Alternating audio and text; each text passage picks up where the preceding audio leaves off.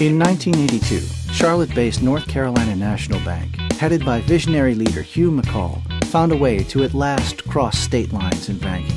This bold, game-changing move led NCNB to become Nations Bank, which quickly evolved into Bank of America. Prompted by their leadership, coast-to-coast banking shaped the financial landscape for us all.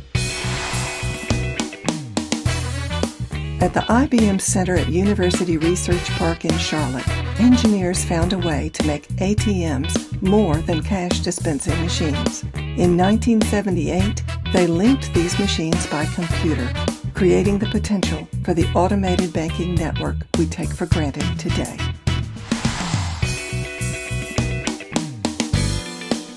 The year was 1949, when the curious gathered at a dirt track in West Charlotte, and what they witnessed was the first strictly stock car race, with cars and drivers the common man and woman could relate to. This simple, ingenious twist on auto racing was the start of a powerful economic engine.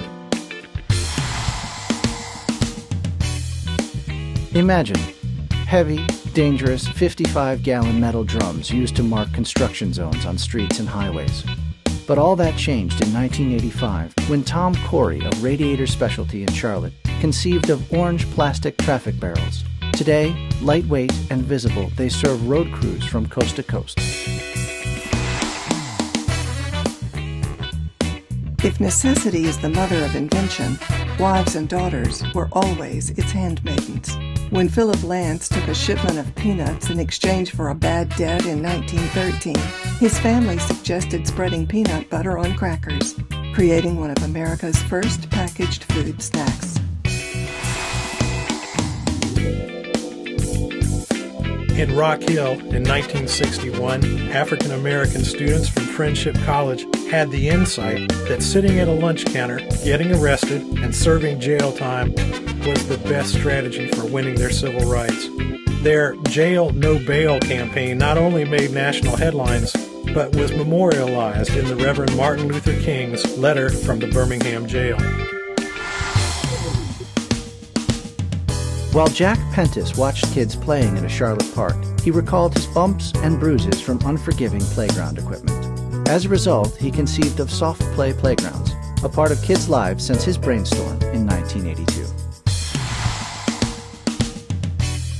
With its traditional brick facade, you might never know that Charlotte Pipe and Foundry helped make one of the 1960s foremost industrial innovations as a main developer of PVC piping.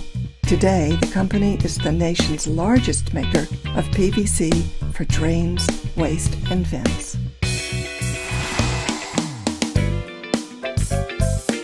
Controlling both temperature and humidity is essential in processing cotton. As it happens, air conditioning also keeps people comfortable.